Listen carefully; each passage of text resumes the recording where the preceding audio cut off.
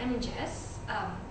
Last summer, through the ORF scheme, I went all the way to CERN to do a little research project.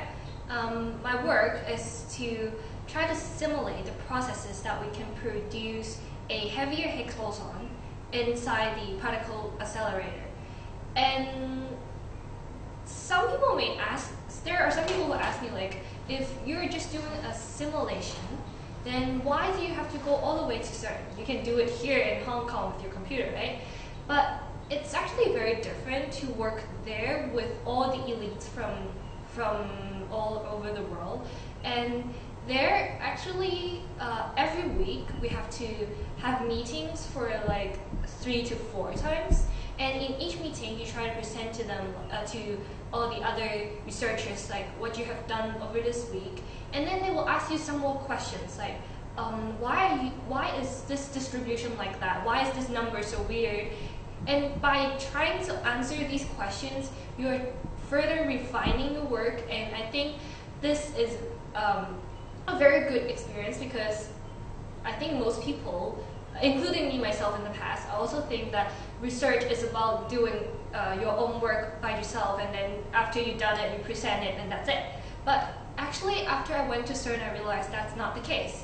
You have to communicate with people, you have to collaborate, you have to know what people are doing, and then maybe you are working on another part, so that joining the work together, you made a complete project.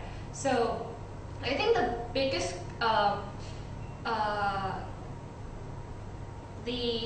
reward I had through this experience is that you realize how research can be done in different ways. So there are projects that you do by yourself in a small room, and then you just present them. But there are also research that requires communication, that requires collaboration. And I think that is the point of joining ORF, because you get to go to somewhere else to actually see how things are done in other countries. My name is Mashiat Rabani, and I am from the School of Biological Sciences. My major is molecular biology and biotechnology. This summer I went to France in order to do an overseas research internship under the undergraduate research fellowship program, and it was one of the best experiences that I ever had. Personally, I feel like research is a lot about how you think, and how you think is defined by the culture where you do the research. So whenever you are working in one particular place, it is very important for you to have exposure to other communities and how they approach research in order to have a more holistic idea of how research should be done.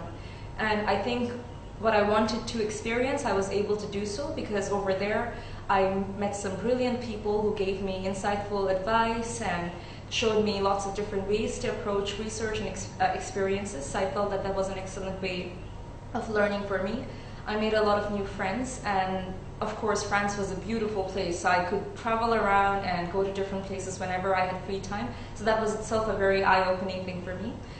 So my takeaway from this experience was that not only did I learn, but I also gained a lot of important friendships, which I believe will remain with me, and I am still in touch with all the friends that I have made in my overseas experience, and I feel like everybody should try to avail this opportunity in order to understand how valuable this experience is.